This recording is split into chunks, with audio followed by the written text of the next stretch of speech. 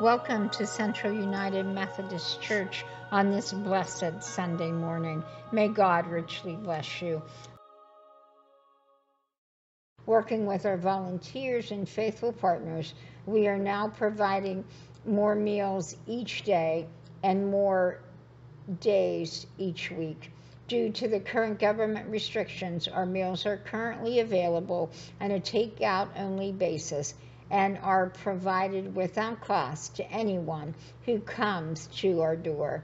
If you would like a hot, nutritious meal, Central United Methodist Church is serving Monday through Friday, plus the first 2 Saturdays of each month. Monday, Wednesday, Thursday, and Friday is a dinner meal from 4 to 5 p.m. Lunch on Tuesdays from 11:30 to 1, and the first 2 Saturdays of each month is a breakfast from 9 to 10:30. We thank all of our dedicated volunteers and partners for their tireless efforts and pray God's rich blessings on everyone coming to Central to receive a meal.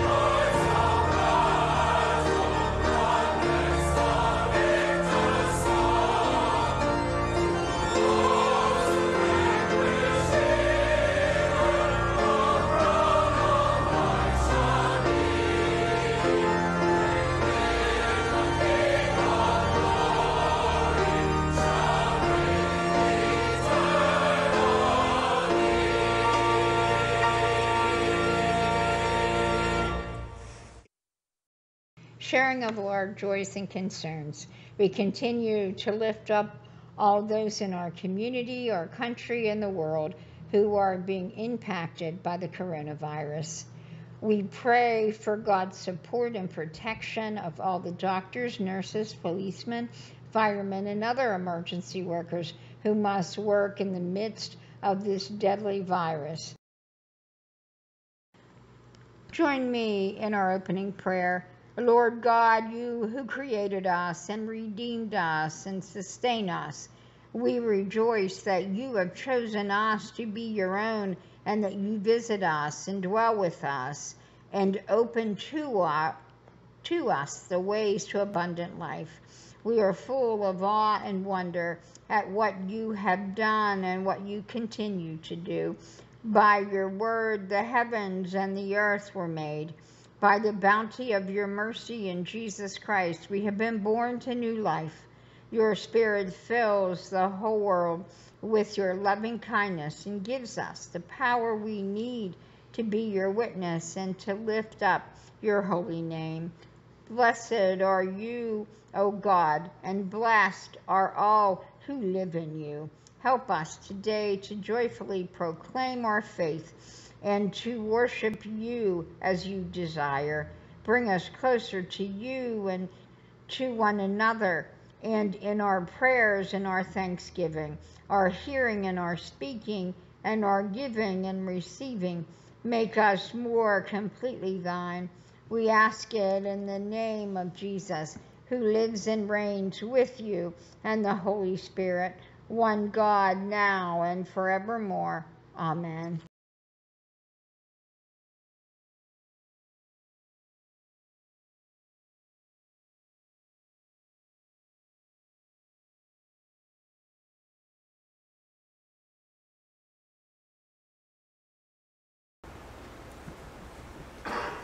Our scripture lesson this morning is from Ephesians 6, verses 10 through 20, and our message title is Dressed in the Armor of God. Bow with me. Gracious and loving God, we are called here for a reason. We are called to dress in the armor of God. We ask, Lord, that you teach us what you want us to know, how you want us to dress in the armor of God and to be able to serve you in honor and in glory. In Jesus' precious name we pray. Amen. One of my favorite comedians was Danny Kaye. Anybody remember Danny Kaye? I loved his movies, and one of my favorite was The Court Jester. In this movie, Danny Kaye is a volunteer with a fox, a Robin Hood type character who was trying to protect the rightful heir of the throne. Danny Kaye takes the place of a new court jester, Geronimo, to gain access to the throne and a key that will let the fox and his men into the city through the secret tunnel. It's all typical Danny Kaye fare. One of my favorite scenes is the tournament and the duel to the death for the hand. Of course, it's all set up by the fake king's henchmen. They think Gwendolyn is between Giacomo and Griswold, another knight. Of that, Danny Kaye is really the fox. Of course, everyone else knows that Danny Kaye will be slaughtered, so a secret plot unfolds to save him. The fake king's daughter arranges to save his life because she's in love with him. His maidservant, Griselda, comes to Giacomo with the news. The plot gets thick, and so does the puns and the jokes and all the shenanigans and confusion. I love that scene because I think it describes life. Have you ever noticed just how confusing life can get sometimes? The simplest things can all of a sudden become so complex. Like the recount in Florida some time ago, it should have been straightforward, right? But no, it got more and more confusing with dimpled chads and hanging chads and dangling chads. Add to it the media, the political parties, the pundits, and the candidates, and you have a three-ring circus. Or like driving with a car full of kids. And I know this one personally. My favorite excuse given for speeding that actually worked was from the father of 6 who was pulled over for speeding. The kids, even though Dad had told them to be quiet, was hollering and screaming and fighting over something. When the patrolman asked him why he was speeding, the father said, "I was trying to get away from all that," and pointed to the kids, and guess what? It worked. Don't you wish you had something to get away from all of this? As much as the commercials tell us, Calgon doesn't work. Don't you wish you had a suit of armor or some sort of invisible shield to protect you from all the confusion of the world? Wouldn't it be great if you could get up every morning and put on this special suit that would protect you and your family from the confusion, the harshness, the brutality, and the coldness of the everyday world? Well, we may not have a physical suit of armor, but Paul describes the spiritual armor that is designed just for that purpose. The world tells us to dress for success, but listen to how Paul tells us to dress for faithfulness. Ephesians 6:10-20 tells us, "Finally, be strong in the Lord and in the strength of his power. Put on the whole armor of God so that you may be able to stand against the wiles of the devil. For our struggle is not against enemies of blood and flesh, but against the rulers, against the authorities, against the cosmic powers of this present darkness, against the spiritual forces of evil in heavenly places. Therefore, take up the whole armor of God so that you may be able to withstand on that evil day, and having done everything, to stand firm. Stand therefore and fasten the belt of truth around your waist, and put on the breastplate of righteousness. As shoes for your feet, put on whatever will make you ready to proclaim the gospel of peace. With all of these, take the shield of faith, with which you will be able to quench all the flaming arrows of the evil one. Take the helmet of salvation and the sword of the Spirit, which is the word of God. Pray in the Spirit at all times, in every prayer and supplication. To that end, keep alert and always preserve in supplication for all the saints. Pray also for me, so that when I speak, a message may be given to me to make known the boldness, the mystery of the gospel, for which I am an ambassador in chains. Pray that I may declare it boldly as I must speak. As we dress for faithfulness in the armor of God, let's look at defense, offense, and present. First, let's look at defense. Most of the articles in the armor of God are for defensive purposes. They are to protect the soldier. We're all concerned about that kind of protection, even in everyday life. We have computer firewalls and antivirus software to keep folks from getting their important information stolen, and to stop malicious infections from those who simply want to cause problems for others. We have security systems in our homes and in our cars. We have fire alarms and rain gear. We get vaccinations from disease. We protect our eyes with sunglasses. We have metal detectors at our schools and airports. Let's face it, we haven't felt as safe in the U.S. since 9/11. If we're honest with ourselves, there's a part of us that is waiting for the next attack. All of these things are defense. They are there to protect us. Paul says we should protect ourselves spiritually too by daily putting on the armor of God. Number one, the belt of truth.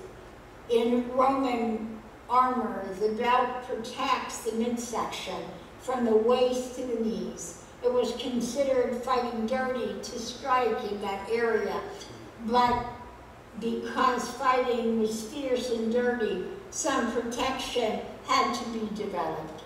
Soldiers didn't go into battle wearing something that looked like skirts because it was fashionable. The leather and the metal strips and the belt were for protection.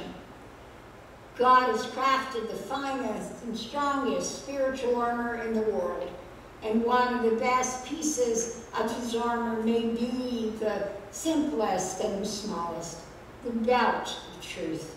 One of the best defenses we have against evil, which distorts everything, is truth.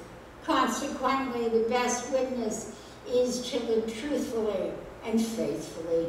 We're called to live a life of integrity. Gird yourself with the belt of truth. Number two, the breastplate of righteousness. In armor, the breastplate was designed to protect the vital organs, especially the heart and the lungs. For us, the spiritual armor protects the vital center of our faith, the heart of our faith, which is righteousness, or simply right living. Being righteous is simply being faithful. Being faithful always asks, will what I do bring pleasure to the Lord? Many a Christian has fallen by the wayside because they let corruption enter in. They let unrighteous thoughts and desires enter into their hearts and minds, or they go back and pick up the garbage left at the foot of the cross, and they burden their lives. That clink in the armor is enough to bring them down. Put on the breastplate of righteousness. Live faithfully. Shoes, number three. I think it's interesting that Paul says, put on whatever shoe works for you. Put on whatever shoe facilitates your purpose, which is to spread the good news of the peace of Jesus Christ.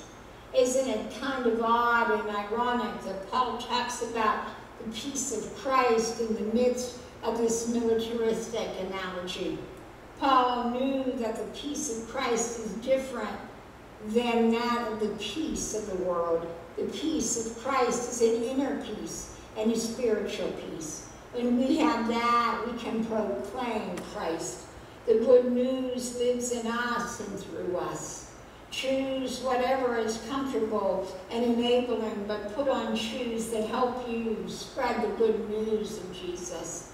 It doesn't matter if it's running shoes, football spikes, work boots, flip-flops, sandals, or ballet slippers. Every person in every profession or walk of life can witness to the peace of Christ through being faithful. Number four, the shield of faith. The shield protected the soldier from arrows, rocks, and darts. The shield of faith protects us from the flaming arrows and doubt caused by misfortune or calamity or the sin of another. The shield of faith reminds us that God's promise to be with us, even to the end of the age, and God has never reneged on a promise. Number five, the helmet of salvation. We all know what helmets were for. They help protect the head. Likewise, the helmet of salvation is there to protect your mind. Our minds are both the strongest and most vulnerable part of our faith because we can talk ourselves into just about anything. We can justify nearly anything or any action if we try hard enough. Before ourselves all the time. That's why we need the helmet of salvation to protect our minds from distraction and discouragement. Put on the helmet of salvation. These 5 pieces of the armor of God are for defense. Offense. I think it's interesting that Paul only lists one piece of offensive equipment, the sword of the Spirit, which he says is the Word of God. There's an old saying that said, there's no defense like a good offense. Let me give you an example. While deployed in Afghanistan, a Marine received a Dear John letter from his girlfriend. In the letter, she explained she had found someone else. She wanted to end their relationship, and she wanted her pictures back. The Marine was crushed, but he rose to the occasion, like Marines always do. He went around to his buddies and collected all the unwanted photos of women he could find. He then mailed back about 25 pictures of these other women, along with a single picture of his girlfriend with a note. I don't remember which one you are. Please remove your picture and send the rest back. There's no defense like a good offense.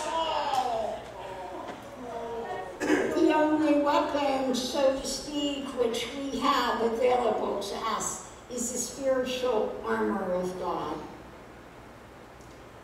Is the sword of the Spirit or Scripture the Word of God? I know some folks who think that Scripture is a weapon and they browbeat people with it left and right. You know, the kind, judgmental and self-righteous. That's not what the Scripture is for. Through the Word of God, the Spirit convicts. Through the Word of God, God can and does change hearts. Look at Jesus' example. When Jesus was tempted in the wilderness, each time Satan tempted him, he responded with the exact same answer. It is written, and then he quoted Scripture.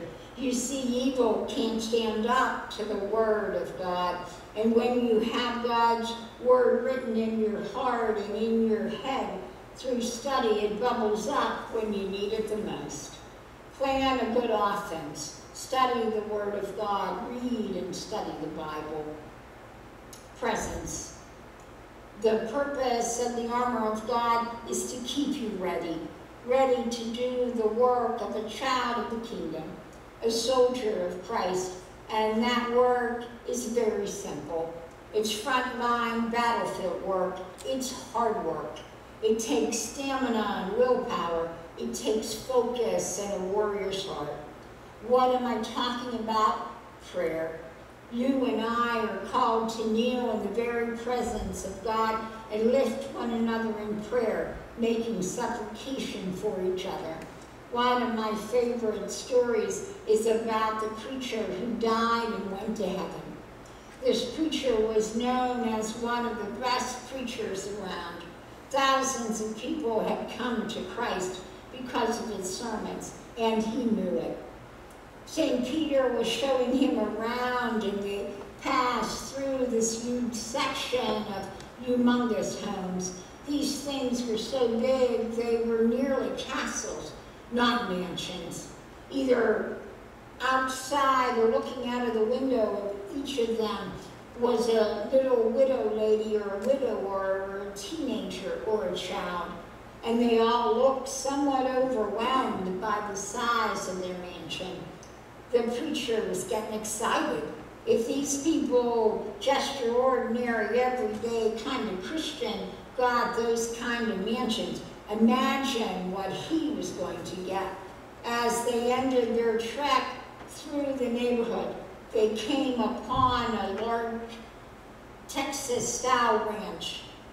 It was nice, but wasn't huge.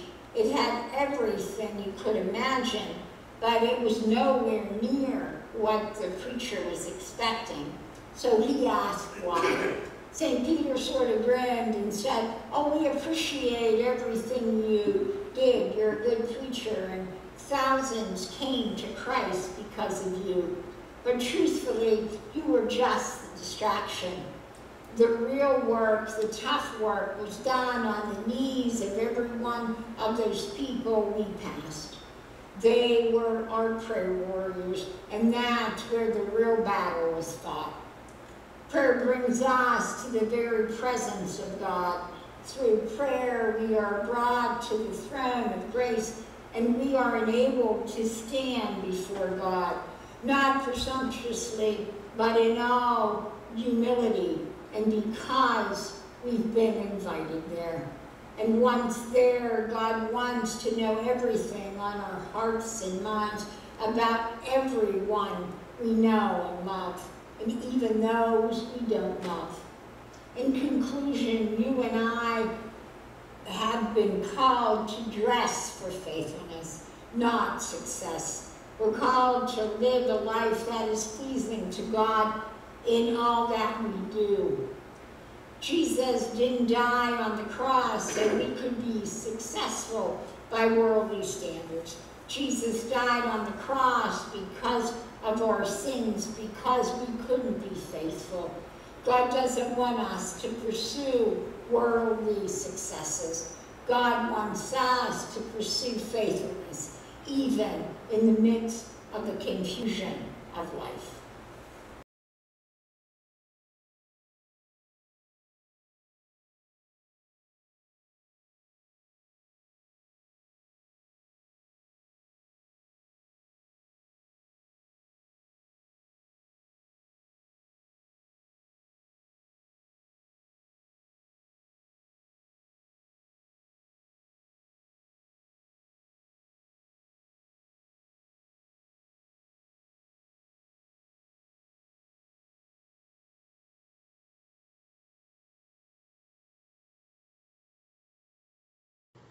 Now is the time where we will receive our tithes and offerings of love.